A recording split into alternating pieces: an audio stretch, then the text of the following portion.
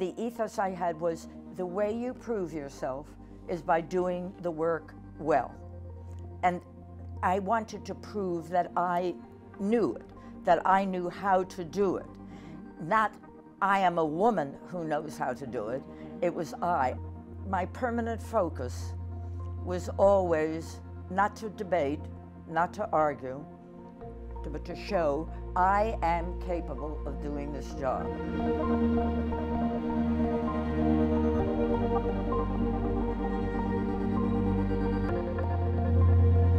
Greetings. I'm Erika James, Dean at the Wharton School, and I am thrilled to be joined today by Miss Anita Summers, luminary, economist, profound scholar in public policy, and very proudly an emeritus professor from the Wharton School at the University of Pennsylvania.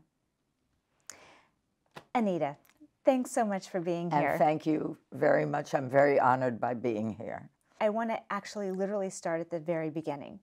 So you were born in 1925 and grew up during the Great Depression. How did that influence your decision to become an economist? You can see in some ways why it's very hard to fully answer that question, since I was such a young child during that time. But what I recall when it first happened, my father was a senior a vice president of a major bank in New York City, and we were very wealthy and lived in Great Neck in a great big house on great land and all of that kind of thing. And then all I remember, and I was probably, 3 years old, was my mother crying and everything changing, and we moved to New York to a small apartment. But I didn't understand what happened, of course, but the world fell apart. But in our household, the important thing was education. Nothing was stressed more than education. I still remember, and I still have this, I have the full set of the Encyclopedia Britannicas, if you remember that ancient book. And whenever we would sit at dinner and anybody had a question about something, my father would say, why don't we look it up in the Encyclopedia Britannica? And then we would be discussing it, and so on. So, and that was there, just absolutely permanently as part, part of the education. So it got much more emphasis than the change in our economic level. By the end of the 30s, my father came out of the very deep part, and we moved to a much bigger apartment, and things were not the way they were, but they were fine, absolutely fine. I went to Hunter College because all my friends were going to Hunter College. At that point, they could have afforded to send me to an outside college, but I wanted to go with my friends. And I had what I regard as the finest education I had in my life. Everybody in the school was scholarly, at least in some way. And the teaching was extraordinary. And the way I came to economics was that they required the first 2 years of liberal arts education, 2 years of the social sciences, 2 years of the sciences, and 2 years of mathematics, 2 years of arts, and so on, required. And only at the end of your sophomore year did you choose your major. I took the social sciences, and I took a history course, and I took a sociology course, and then I took an economics course. And then at the same time, in my math requirements, I took calculus, and then you could opt for statistics. And I took them in the same semester. And suddenly, that's the only way I can describe it, the whole thing clicked. And I thought, why are we in the economics courses always discussing, I understood why we were discussing the theory, but we were never verifying the outcomes of it. And then in statistics, I was learning regression analysis and all that, and I didn't understand that. Then they had, in your senior semester, they had 7 of us were economics, honors in economics, and you met once a week with a professor. I still remember her name. She was so extraordinary. And that was a few years after John Maynard Keynes' book on general theory came out. And And the topic for the semester was the general theory.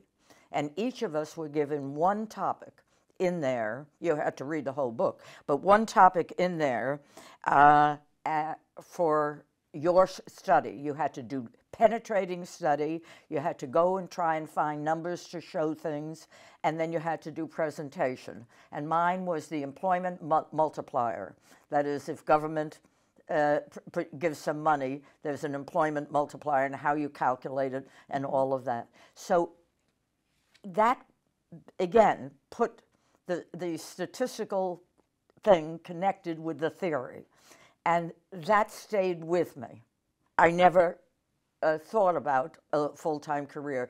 And by the way, one small exception, in the literature, I took a course in Shakespeare, and we read The Merchant of Venice. And there was Portia was a lawyer. And I thought, a woman was a lawyer? And that made me take a course in constitutional law, which I enjoyed very much. And I thought, gee, I wonder if I could be a lawyer. And I spoke to Professor, and I said, you know, I was thinking maybe I wanted to be a lawyer. This was still in my sophomore year. And she said, you'll get into a decent law school, a good law school, and you'll get a job. And you'll be in the back room. You will never see a courtroom, and you will never see a client. That's what you'll do. That was my first statement of a woman. So I just dismissed law and went with the other. But I had no idea what I was going to do. So that's what the early year. So I think that probably in some deep way, my response to the economics course was, in some ways, came from knowing all the economic change in my life in those early years, but it wasn't a conscious decision. A fascinating story, and there's so many different directions that we can go in that. I was just ruminating on my own life and career exploration, and I remember being in high school and the options, particularly for women, and I grew up in the South, so maybe this is more of a Southern thing, but they were teacher, nurse, doctor, lawyer. Like those were the four professions that were familiar and that one could possibly pursue. And economist was nowhere in there. Like it just never, it wasn't until I was much older that you realized there was this whole field of economics and that you could get a career in doing that work. So it's fascinating that you were so ahead of the game in that regard. So you began working on your doctorate in economics in the late 1940s. Well, it was my master's degree at that point, yeah. And that was obviously at a time where there were very few women pursuing those degrees, and certainly those quantitative degrees like economics. How did you persevere? What allowed you to be successful in that domain when I'm suspecting there weren't very many people who had preceded you? I only thought about it in terms of the work. And the ethos I had was the way you prove yourself is by doing the work well. And I wanted to prove that I knew it, that I knew how to do it. Not I am a woman who knows how to do it. It was I. I absolutely didn't think that way. And when I was confronted by that, I was startled. And even then, my permanent focus was always not to debate, not to argue, but to show I am capable of doing this job well. Can you give an example of how you were confronted with being a woman in that field? Well, first of all, when I was at the University of Chicago, there were very, very few women in economics classes. And there were people like the famous Jack Viner, who you took a course with, who was terrified of everybody. And there was just me and another woman in the class. There were about 20 in the class. And he treated us two differently than he did the other. His style was to come in right on the blackboard, a set of equations and things, and say, you go up and describe it. But when it was the two, either she or I, he would point like this and say, you, go and explain it. With a sharp tongue, and I would go nervous. I was a nervous wreck, terrified I was not going to know what I was doing, you know. And so he terrified us both. The other woman twice broke into tears after that. So that was the only difference. Apart from that, I did not find that in the education. So I'm curious, over the next several years, you went on to have a successful family life while also pursuing your work. And can you tell us a little bit, for the young people who are watching this and sort of thinking about having to navigate work-family issues, how did I make that transition? Yeah, well, first of all, when I got married and I worked, I continued working at Standard Oil until their order was that if a woman became pregnant, she had to notify them immediately. Any female, but I was the only female economist, and then if you're pregnant, you were not allowed to work after 3 months. But by then my husband was teaching at Yale. We were living in New Haven, and I commuted every day to 30 Rockefeller Plaza. And I said, I'm perfectly capable for another 6 months, to do 6 months, and so on. And so they had never had the request before.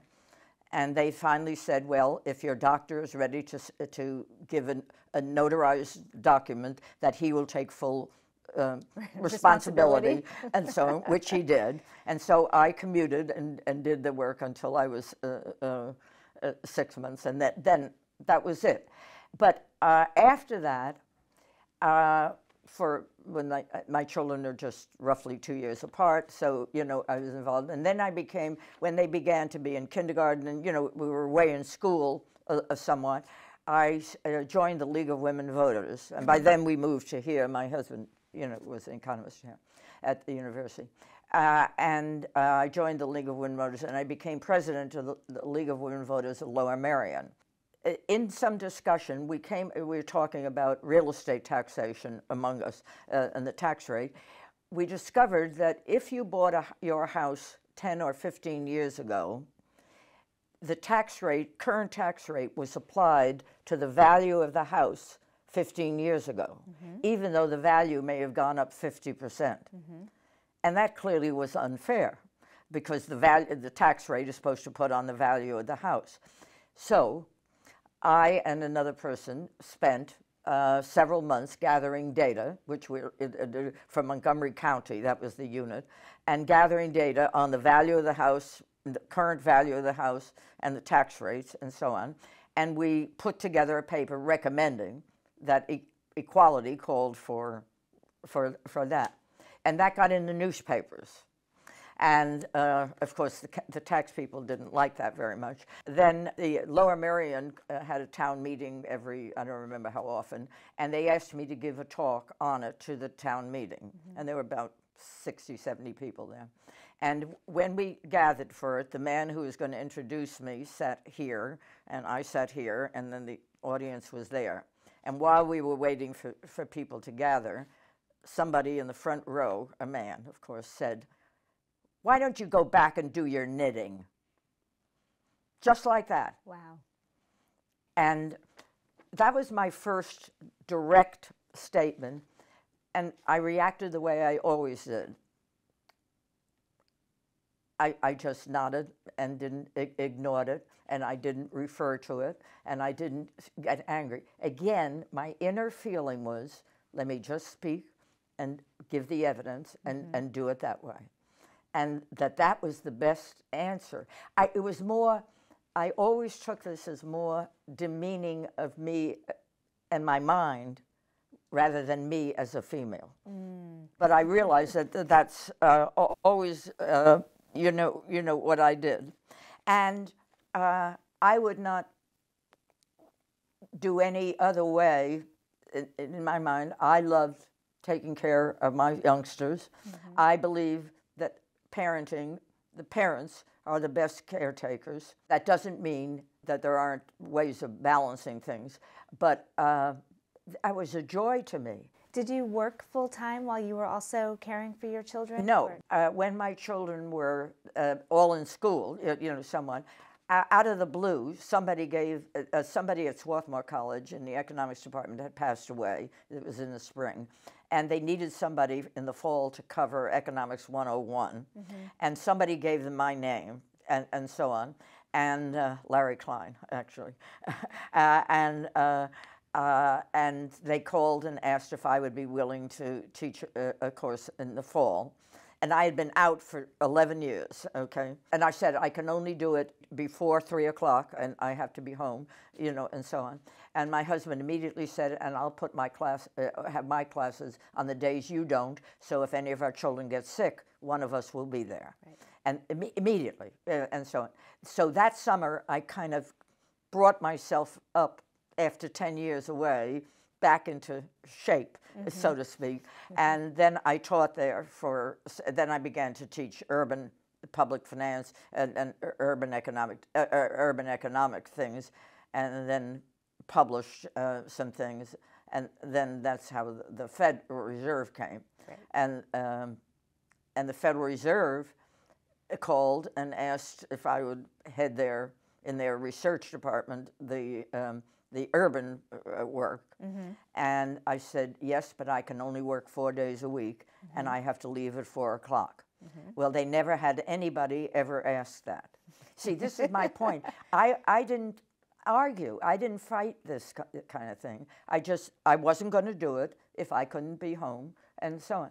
And so HR there went into discussion, and they came back and they said they'd pay me an hourly wage and no benefits, and so on. I said, fine, that was no problem. And I worked, and of course, understand, I ended up working at home to finish articles and so on. And that's when a lot of publications poured out. Hearing your story, it's just so much of a reminder that we choose our own path. And while there might be predetermined pathways for people to be successful in their careers or in their personal lives, if that's not going to work for you, make your own path and let people know what you need to be successful and productive. That was my first time when I was like fully aware of this whole issue of women. When the head of the department called to offer the job and told me the salary, and he said, we decided we could get the same brains for less money.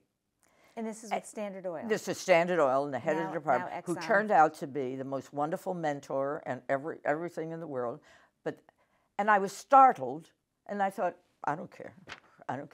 So it was a good job and going to be very challenging. The big issue came after I was there about 2 years.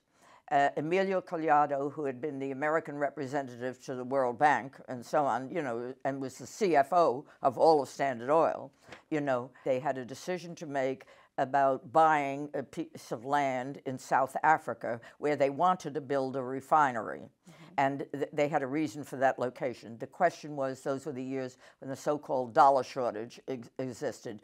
You could, if you made profits in a foreign country, you could use the money there, but you had trouble getting it back to the United States. Mm-hmm. The question was, 5 years from now, will we be able to get this back?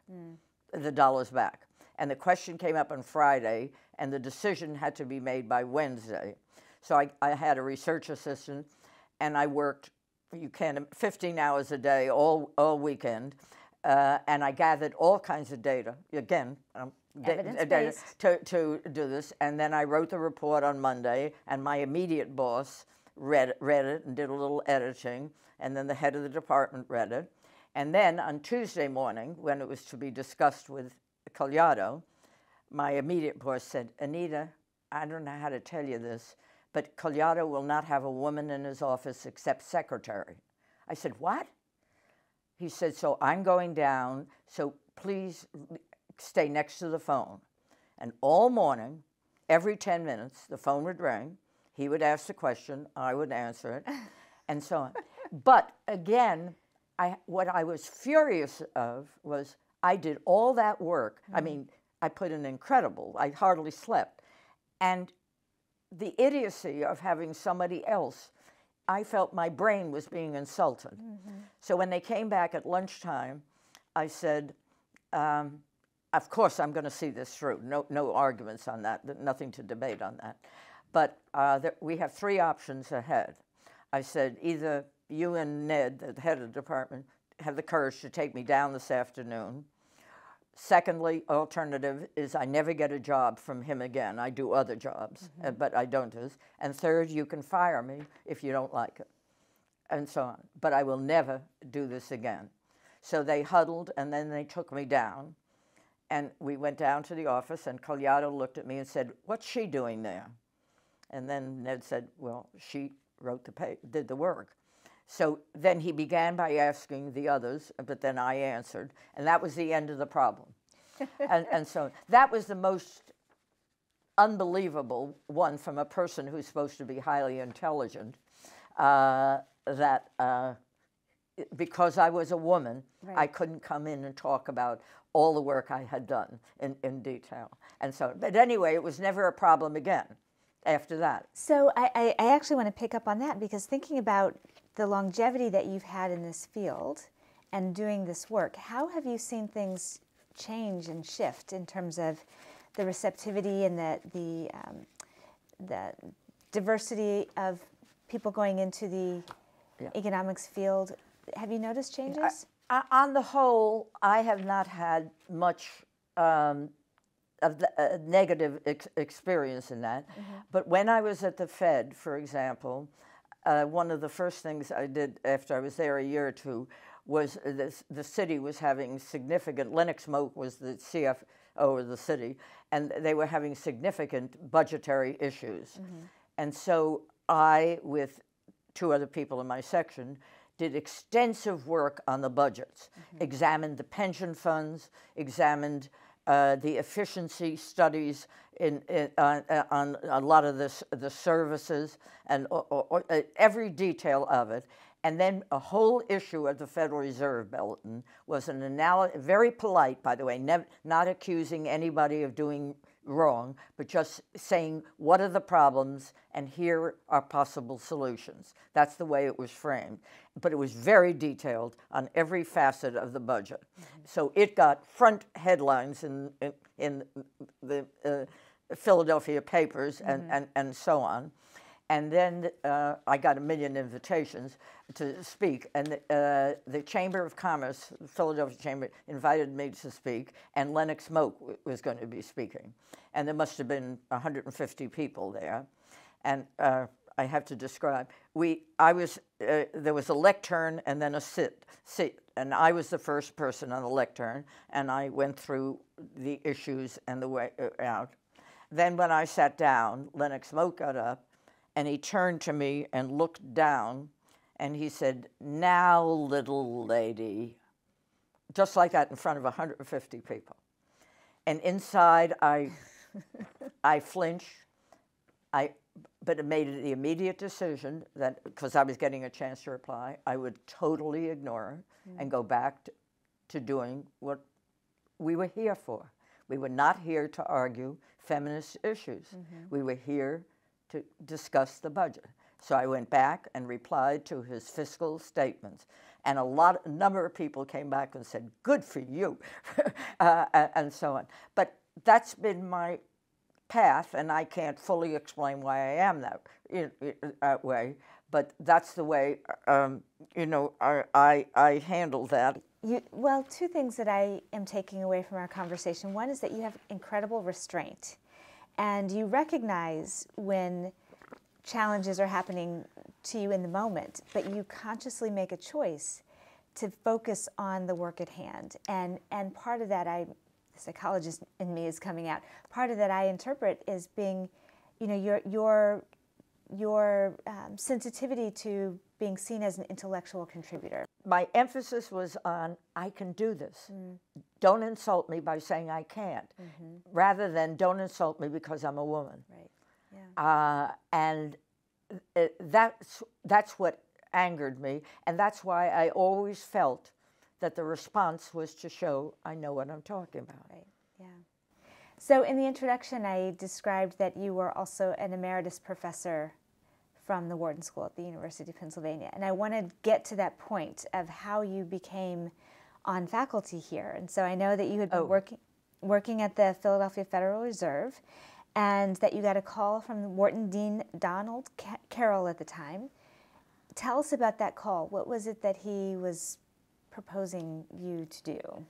One day at the Fed, I got a call from secretary called and said, Dean Donald Carroll wants to speak. I had never met him, you know, and so my husband was teaching here, but, you know, he was in the economics department, not in the Wharton School, and so on.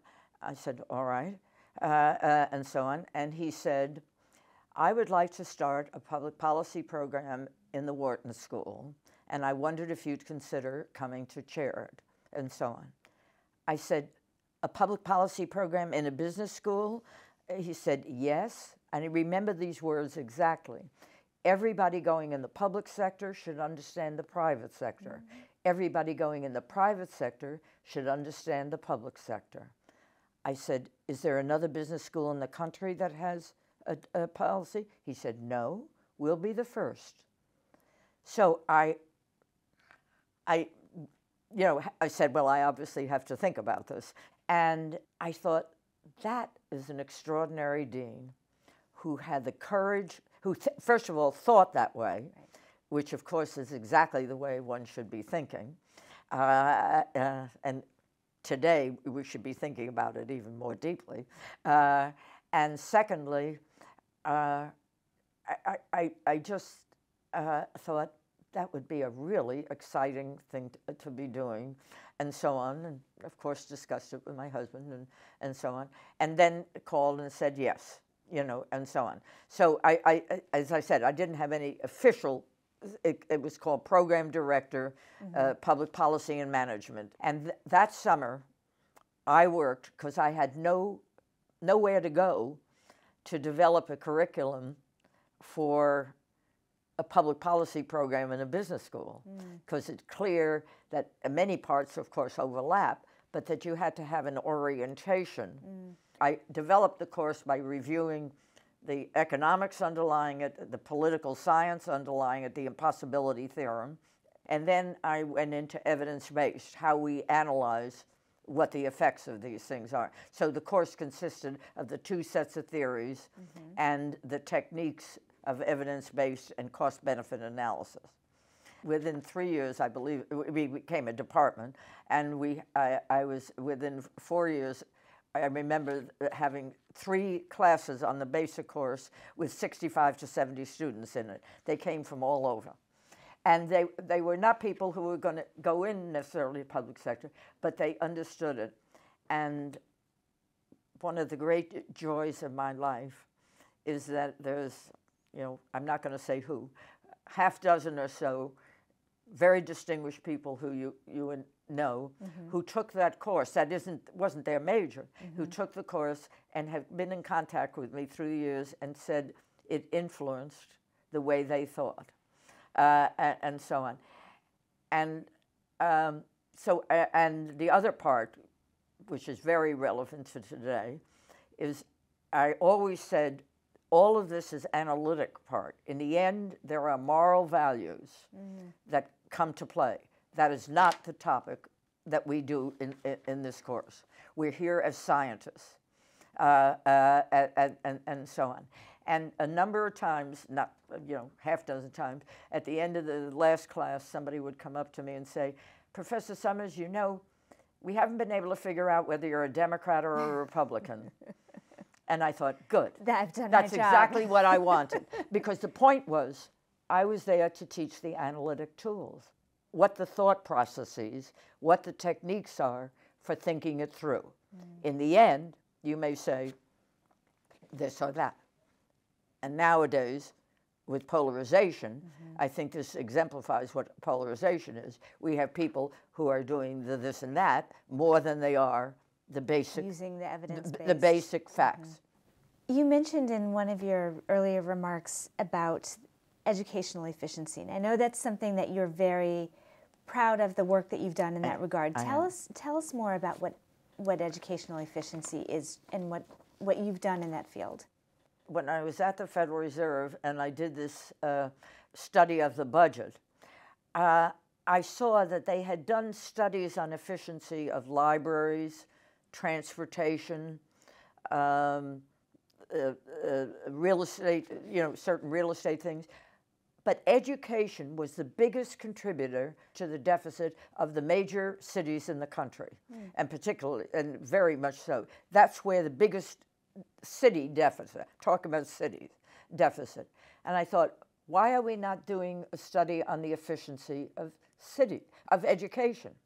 So I looked into the literature on that, and William Coleman at the University of Chicago was the only person who had done a study using schools as the unit. But schools as a unit, you might have a school with an average score of 50, where it was 20 and 80 were scores, or they could have been 45 and 55, you see. So I went to the student level in Philadelphia. David Eastburn was president of the Fed here, and at first people say, what are we doing anything on education? And I said, this translates into finance in the end. And I showed how it did. And so I did this study with several thousand students, and we got background information. So controlling for the education of the parents. We got data on, whether they were immigrants, whether they were low income, all of these things. And then looking at teachers, and that for teacher quality, we had the scores on the national teacher exam, the college they went to, and the number of their absences. And so we got measures of them. Anyway, found, as you might expect, and we are now fully back there, that the most disadvantaged students have the teachers who had the lowest grade on the national teachers exam, the most absences, and the poorest results, etc. And I was horrified. And the salaries in teachers only come. Everybody gets a certain percentage salary increase and I came out advocating that, like the rest of the world, outstanding teachers should be rewarded and very poor teachers should be let go. Well, I think you can imagine the way the unions felt about it, and the union invited me to give a talk, and they were furious, and I spoke to 300 very angry people and so on. But I just said, outstanding people deserve reward, people who we can demonstrate. That was the point. We can show that they were unsuccessful, and that there were people who were. If you want efficiency, that's what you have to have, and so on. So that's how I came into education. Then the New York State Legislature invited me to come up, their subcommittee on education, to talk about the findings on this study. And the head of the National Association of Teachers and so on was there too. And after the meeting was over, he came up to me, he said, Anita, you're absolutely right, and it will never happen. And he was right. Anyway, I came into education from a financial point.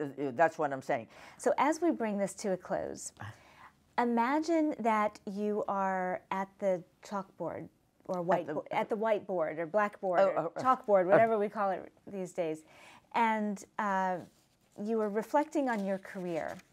What 3 words would you write that best capture what you've learned over the course of your incredible career?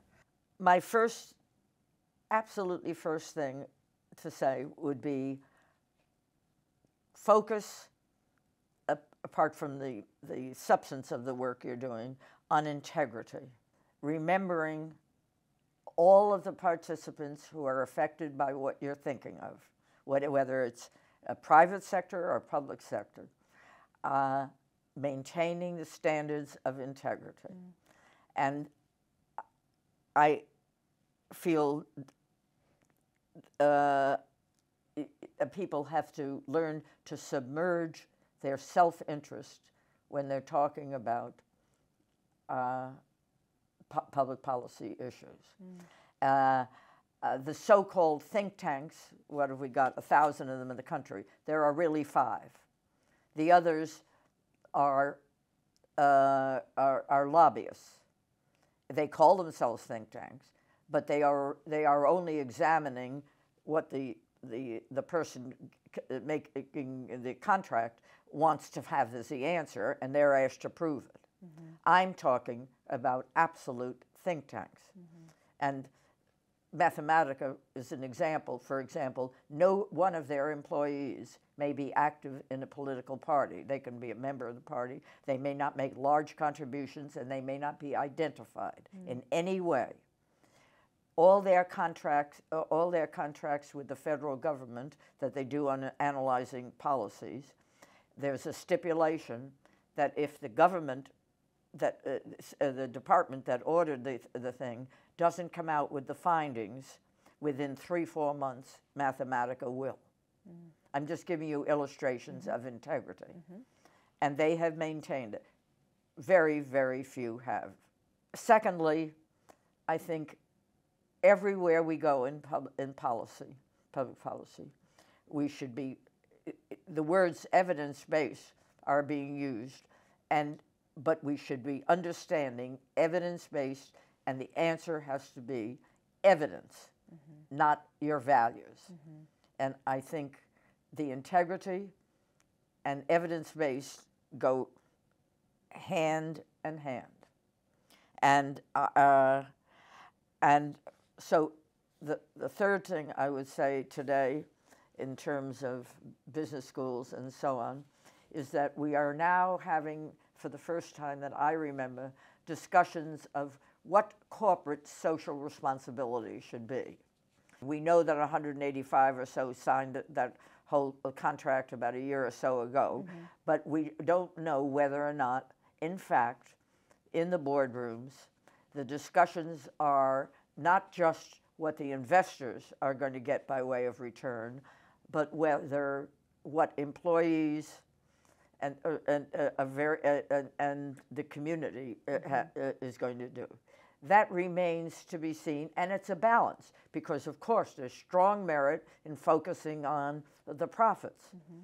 But at the same time, how do we incorporate the benefits of social responsibility to it? Now, I do know that in one of the major Wall Street firms, for example, they a few years ago began to be interested in climate changes as a big beneficial issue to society, and began to think about investing in it, and then decided they would invest in all these new firms coming up, developing new gadgets and all of that, and it turns out they're making a fortune from it because it's a growth industry. Now, not everything may work that way, but it's an illustration where they were attracted to it first, as I understand it, by the demands of all the new techniques of climate control, and it turned out to be very beneficial. Obviously, some of them won't, but to have those social things on the agenda and then think through. And the other last comment I would make there is I think that those going into social work activity of various kinds should be equally looking at what business school financial techniques, all kinds of business managerial techniques to bring those more to government. That government can clearly learn a great deal from private sector. I think there's mutual examination ahead both ways. Well, Anita Summers, it has been my sheer delight to sit down with you and have this conversation. I learned a lot. I know our viewers will absolutely learn a lot, and we are grateful to claim you. We are grateful for the contributions you have made over the years to the Wharton School and to broader society through your intellectual prowess in economics and public policy. Thank you. Thank you for not saying you're congratulating on my being a woman. Thank you very much. It was my honor to be here.